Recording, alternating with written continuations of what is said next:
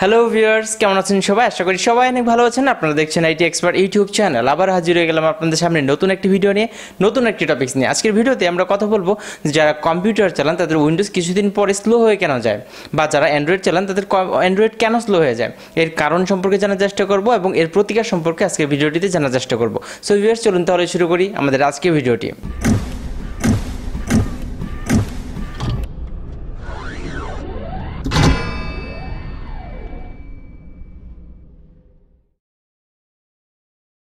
যারা আমরা কম্পিউটার চালাই বা যারা অ্যান্ড্রয়েড চালাই তাদের একটি প্রধান অন্যতম সমস্যা হচ্ছে স্লো হয়ে যাওয়া। একটি কমেন্ট করলে অনেকক্ষণ পর রেসপন্স করা কিংবা এর পারফরমেন্স অনেক আগের চাইতে অনেক রিডিউস হয়ে যাওয়া। এটার এক্স্যাক্টলি কারণ কি?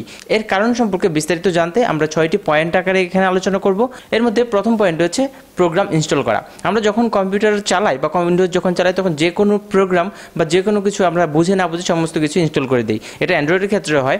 যখন ইনস্টল করে দিই তখন কি হয়, সি যে ড্রাইভটা আছে সেটা ফুল হতে থাকে আস্তে আস্তে, যার ফলে এটি আস্তে আস্তে স্লো হয়ে যায়। এটার জন্য আমি একটা এক্সাম্পল ইউজ করতে চাই। ধরেন আপনার কাছে একটি পকেট রয়েছে এবং সেটিতে আপনি একদম 100% ফুল করে কোনো কিছু জিনিস রেখে দিয়েছেন।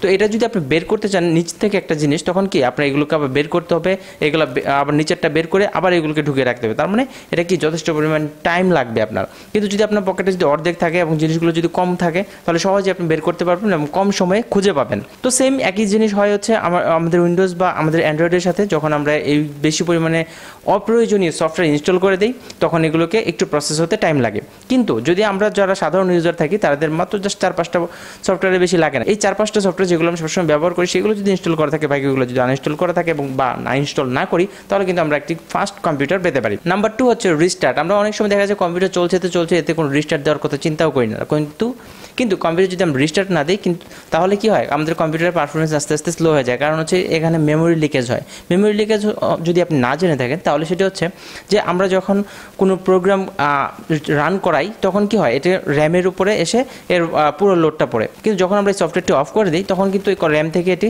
চলে যাওয়ার কথা। কিন্তু অনেক সময় দেখা যায় যে ধরেন আমি একটা সফটওয়্যার চালাচ্ছি, সেটা 2 জিবির মধ্যে 1 জিবি এটাকে খেয়ে নিয়েছে, কিন্তু 1 জিবির মধ্যে যখন আমি অফ করছি তখন যাচ্ছে না, দেখা যাচ্ছে যে 1 জিবি ইনইউজড আছে।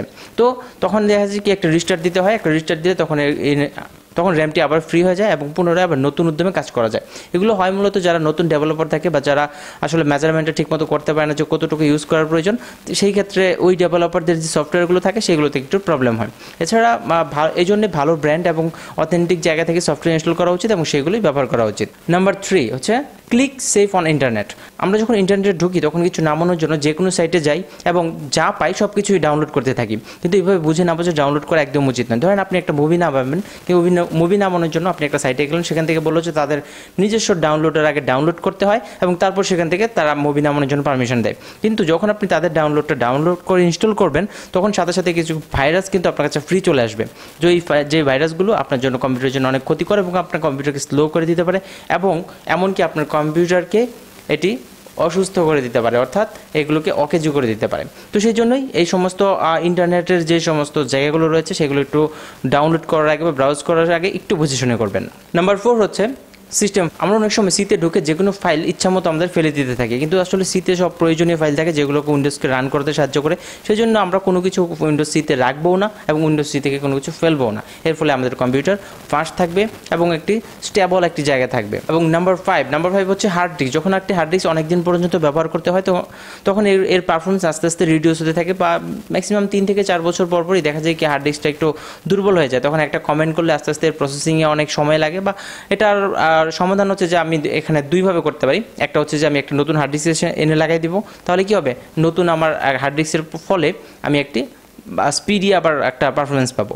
কিন্তু এর চাইতে ভালো উপায় হচ্ছে যদি আপনি একটা এই হার্ড ডিস্কের জায়গায় যদি আপনি এসএসডি ব্যবহার করেন। SSD means solid state drive.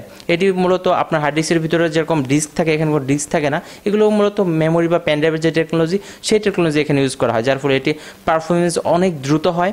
তো সেই ক্ষেত্রে আপনার যদি ল্যাপটপের কোনো একটি নির্দিষ্ট পার্টস পরিবর্তন করে এর পারফরমেন্স বাড়াতে চান সেই ক্ষেত্রে এসএসডি হচ্ছে বেস্ট অপশন। এবং নাম্বার 6 হচ্ছে ডিফ্র্যাগমেন্ট।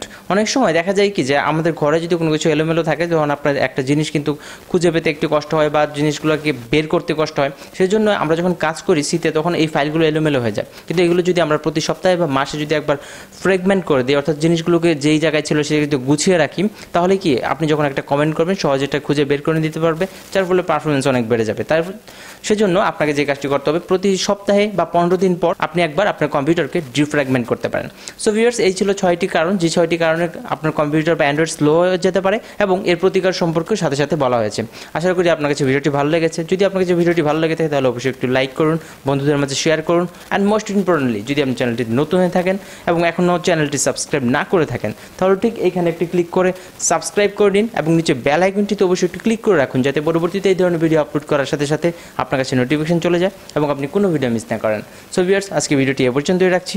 দেখা হবে পরবর্তীতে নতুন কোনো ভিডিওতে নতুন কোন টপিকস নিয়ে। সে পর্যন্ত ভালো থাকবেন সবাই।